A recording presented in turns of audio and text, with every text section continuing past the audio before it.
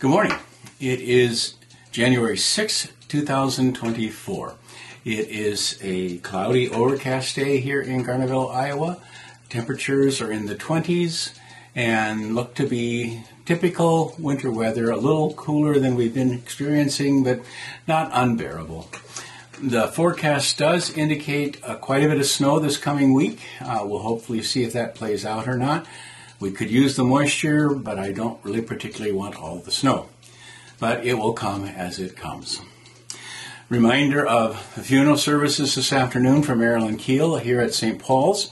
That will be at 2:30. Visitation will be from 1 o'clock until just before the services, and the visitation will be at the church.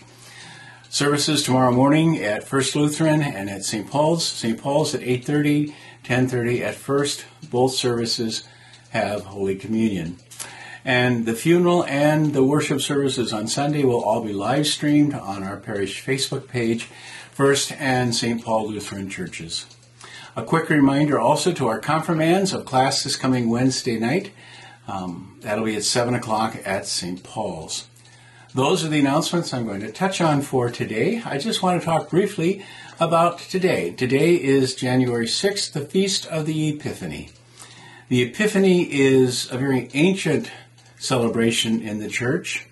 In fact, at one time it was more celebrated than Christmas is today. Epiphany is a Greek word meaning to reveal or to shine upon. And it is a fulfillment of prophecy that the birth of Jesus is the revelation of the salvation of the world, not merely to the Jews, but to the whole world. The Feast of the Epiphany is traditionally marked by the coming of the wise men who come to the infant Jesus. These wise men were not Jews. They were foreigners. We don't know their origins or anything beyond what Scripture reveals to us. But they are representative of the Gentiles, of the nations, coming to the Savior. And that is an important step, because initially the Messiah was thought only to belong to the Jews. The Jews believed that when the Messiah came, he would reestablish the kingdom of David, sit upon David's throne, purify the temple for proper worship, and be the king of Israel forever and ever and ever. They did not see the Messiah coming for all nations. The birth of Jesus, of course, changes all of that. Jesus, as John writes in his gospel, has come for the salvation of the world. Not just for a chosen few, but for everyone who believes and trusts in him. And that's an important distinction, because the vast majority of us Christians are not Jewish. We don't have the Jewish tradition. There are some who do, yes, obviously, but the vast majority of us would be considered Gentiles. And so it is with great joy and thanksgiving that we celebrate the Epiphany, the revelation of Jesus to the nations. And of course, that revelation continues on. We are charged with proclaiming that good news, that Christ has come, that salvation has entered into the world, and there is no other name by which we must be saved. And so we proclaim that revelation. It is the mission of the church. It is what we have been tasked to do. And it is important that we continue to fulfill that task as long as we possibly can, and in as many ways as we can. There is always discussion in the church about how we make the good news known. And many times plans and programs have come up to accomplish that, and they work sometimes, and sometimes they really don't work at all. But the simplest way to continue bringing the good news to the world is one person telling another. Study after study has shown that the vast majority of people who come to a church, to join a church, to become a part of the Christian faith, do so by the invitation of someone they know.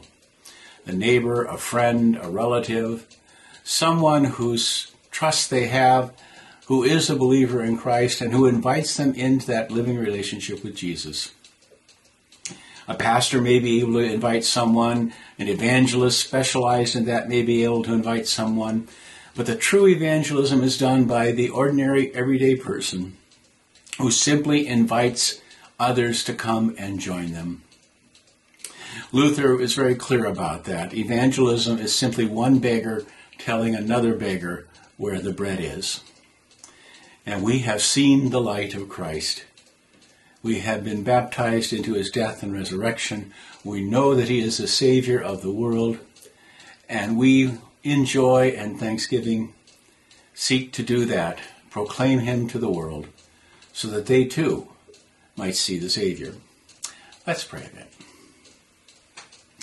Heavenly Father, we give you thanks for the coming of the Magi who represent the coming of the nations, the whole of the world coming to Christ. We give you thanks that your Son was not only born to be King of Israel, but to be the King of the universe, to be the Savior of all who believe in him.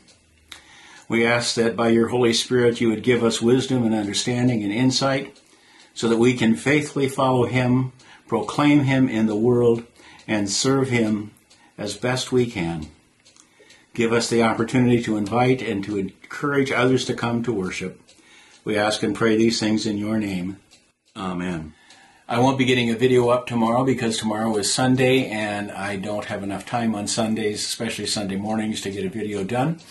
But I will be seeing you again on Monday. I hope and pray you have a good rest of the day. And until then, goodbye now.